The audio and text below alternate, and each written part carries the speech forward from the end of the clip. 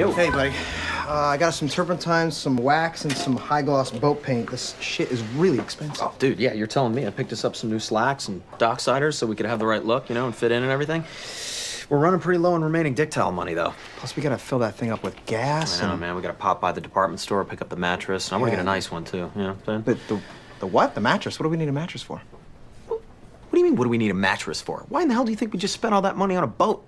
The whole purpose of buying the boat in the first place was to get the ladies nice and tipsy topside so we can take them to a nice, comfortable place below deck and, you know, they can't refuse because of the implication.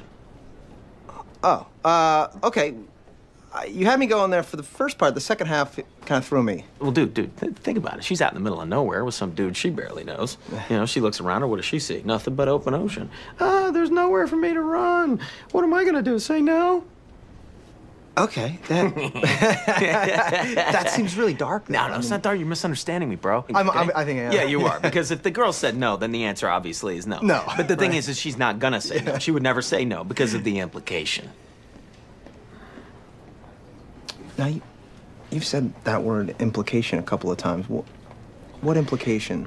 The implication that things might go wrong for her if she refuses to sleep with me. Now, not that things are gonna go wrong for her, but she's thinking that they will.